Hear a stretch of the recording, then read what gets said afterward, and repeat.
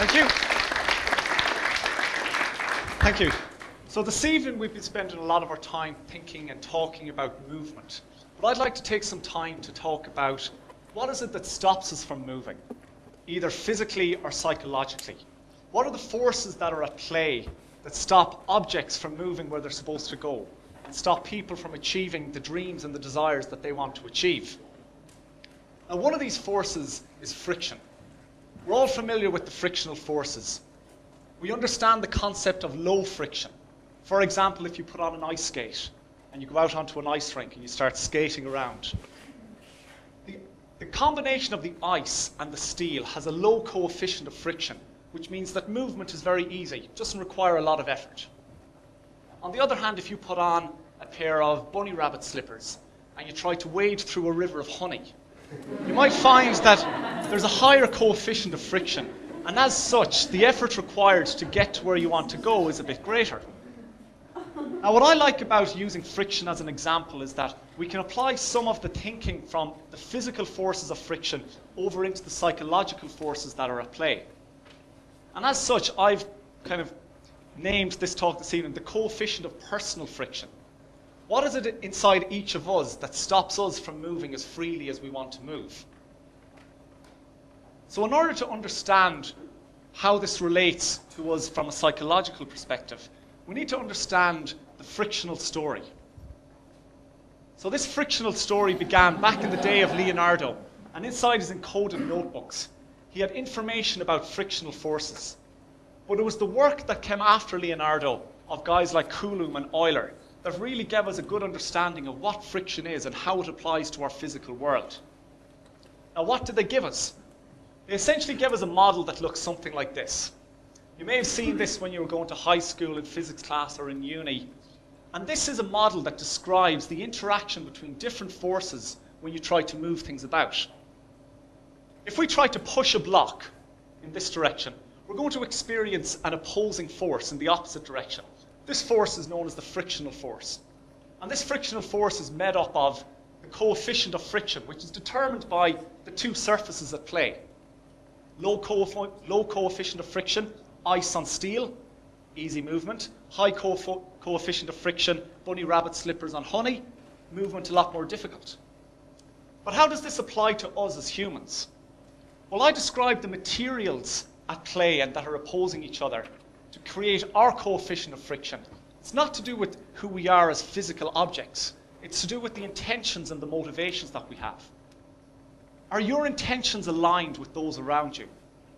Are your motivations aligned with the people around you, or are their motivations creating friction on you? That's one aspect of how the frictional model can be used to apply to understand human behavior. Now, another concept that these guys gave us was the concept that static friction is greater than kinetic friction. And what I mean by that is we all know the experience when you're trying to move a fridge across the floor. The initial push that it takes to get it moving is greater than the push that you need to keep it moving. The same with any idea. If you have an idea and you want to do something, the effort required to get you moving at the start and overcome that initial inertia is greater than the effort required to keep you moving once the idea is in flow. So that's another one of these kind of frictional model ideas that can be applied to us. But let's have an example of it working in real life. What's the first movement that we take on ourselves every day? Getting out of bed. So here we have a guy having sweet dreams, and it's getting to that inevitable time of the day when he's going to have a motivating force that says, get out of bed. Now, this motivating force will be large or small depending on numerous factors inside this guy. How much sleep did he get last night? Does he actually want to get up? Does he have something, worth doing?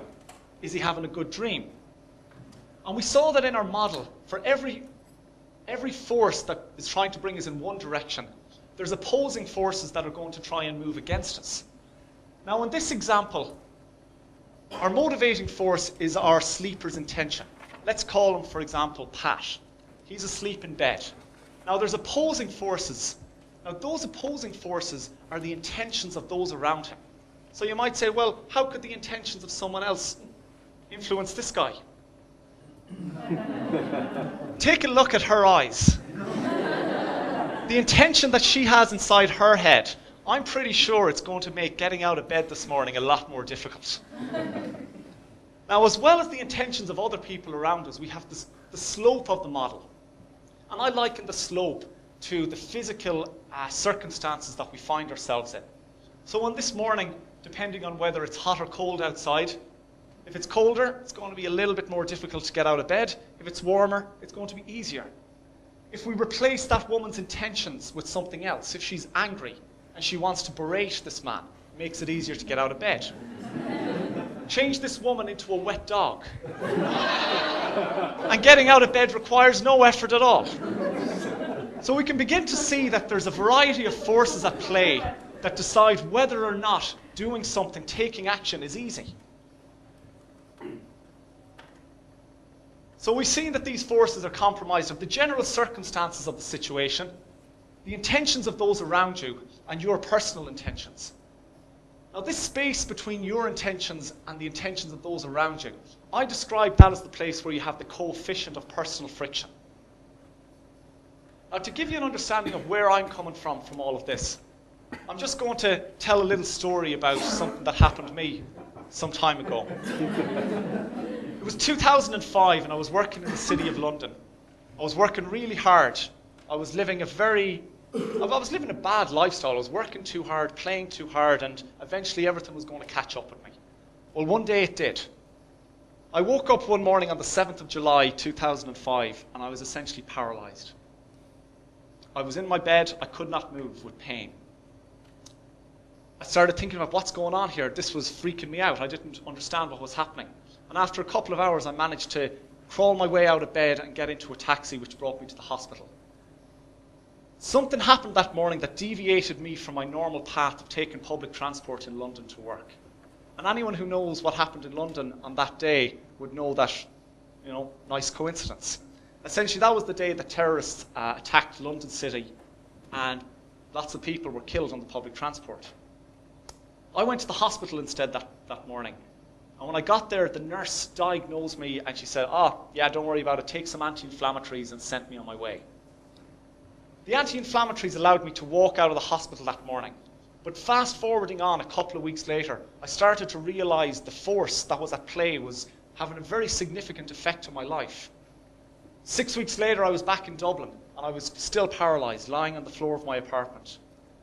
On my own, 23 hours a day. This was back in the day before everyone had broadband internet, so try thinking about how difficult that was. Instead, I had to surround myself with things like books and interesting new ways of thinking to try and occupy my mind.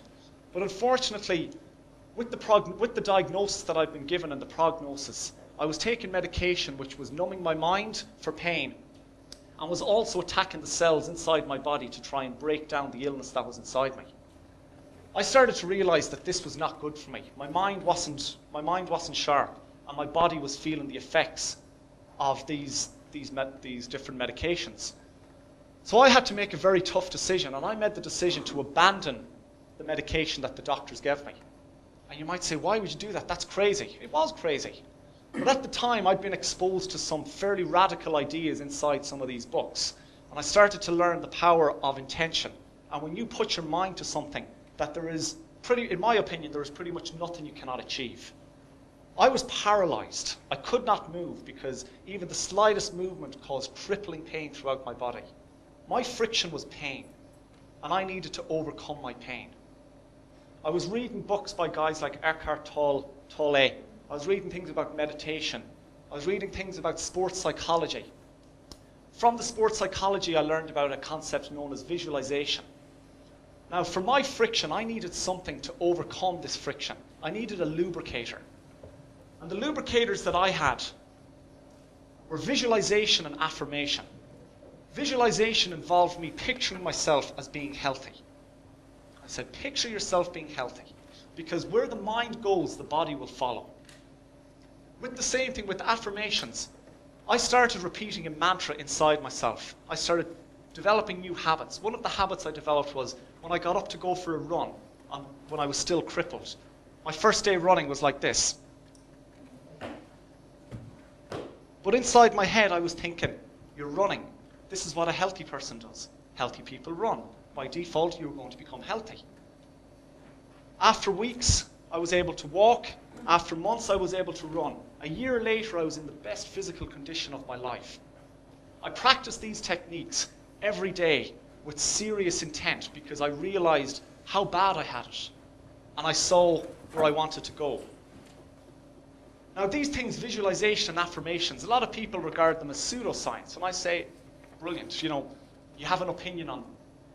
However, there is published research out there on visualizations that state even just thinking about exercising can increase the physical strength in your body by up to 30%. Even thinking, this is published research, thinking about exercising. The numbers vary from between 13 to 30%, but there's a proven correlation between visualization and increase in physical capacity. In terms of affirmation, the research is a little bit less conclusive. It's been found for people with positive self-image that affirmations can really help in developing positive, life-changing habits. So to help you start eating healthy or to maintain a healthy fitness regime.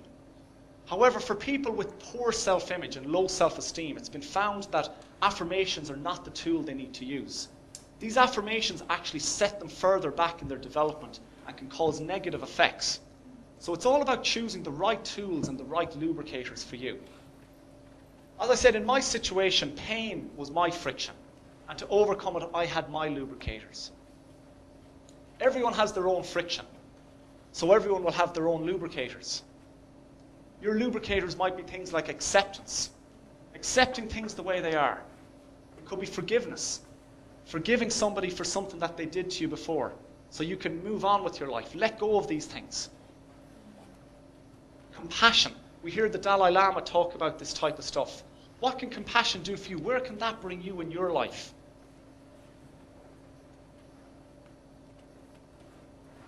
So I'm just going to finish up today with a quote from one of our most famous and illuminated scientists.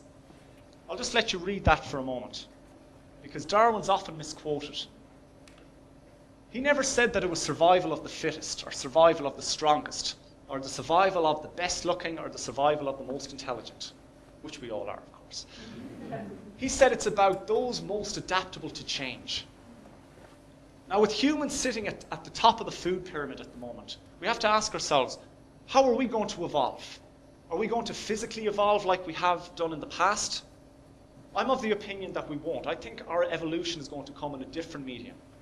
I think we're about to enter the medium of evolution of thought and mind, where ideas are going to bring us to the next level. Now, I had to overcome some resistance to change my ideas about what was possible, what is possible, and what can be possible. And I put it to you this evening. I put 3 questions to you. What's your personal friction? What is it stopping you from doing? And what are your lubricators?